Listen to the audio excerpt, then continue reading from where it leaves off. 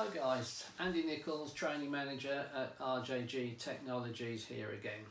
So what are the issues facing your injection moulding company on a daily basis? Well, from our many years of experience within the plastics industry, it's scrap levels, and this could be caused either by visual defects such as flash shorts or variation in part sizes.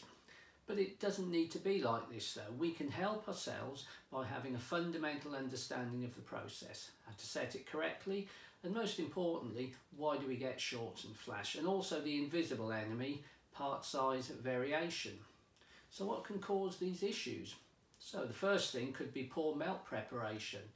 Poor melt preparation will ultimately give you variation in your process, and this variation can then give you flash, shorts, and also the part size variation which we talked about previously.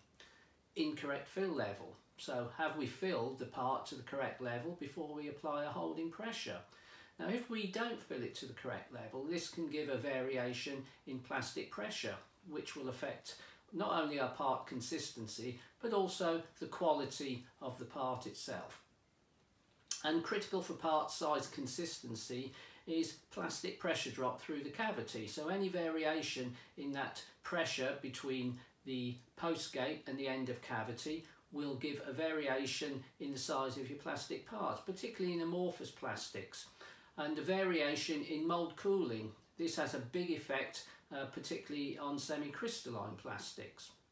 So do you want to learn more about this and how to set your process up to give you consistency and also a reduction in scrap levels?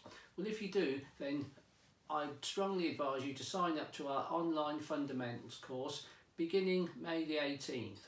So why don't you start your journey with us here at RJG Technology to give you the moulding excellence that your company deserves? Can you really afford not to?